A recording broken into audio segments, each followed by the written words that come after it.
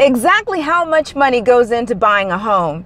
Did you know that there's more to buying a home than just the down payment and the closing costs? I'm going to share that information with you right now. Hooked on a feeling, hooked on a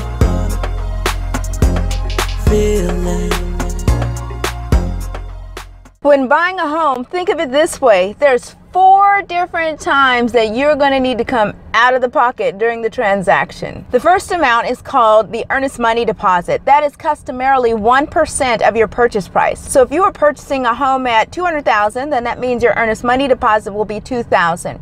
If you're purchasing a home at $300,000, that means your earnest money deposit will be $3,000. And if you're purchasing a home at $450,000, your earnest money deposit needs to be $4,500.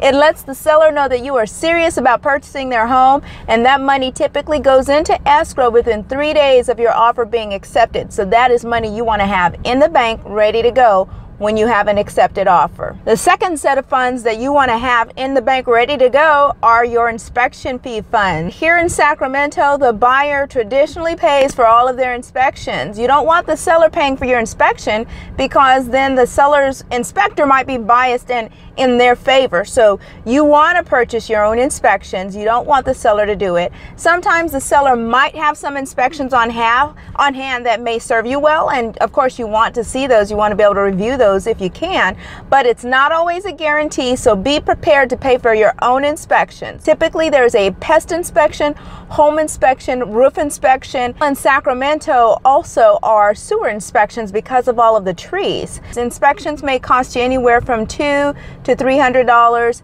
and you're also going to be paying for your appraisal fee, which can be anywhere from $400 to $500. So be ready for that. A $1,000 cushion in your bank account should cover it. So there's the inspection fee, the earnest money deposit fee, and your down payment.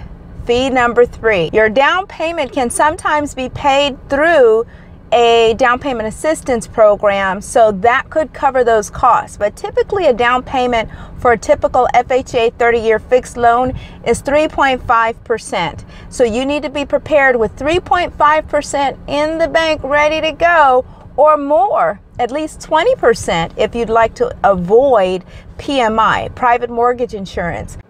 And the fourth and final set of money that you need to have on hand when you're ready to purchase are your closing costs. Closing costs can run anywhere from 2 to 3% of the purchase price. Oftentimes, you can get your seller, whoever the seller is of the property, to pay for your closing costs out of the kindness of their heart, or if you increase your offer by the amount that you need for closing costs. But make sure that it comes in at appraisal value. If you do that, you don't want to get into any kind of appraisal issues there, or you bring in the closing costs yourself, and that will definitely make your offer stronger. And again, closing costs are typically 2 to 3% of the purchase price. So from start to finish, there you have it.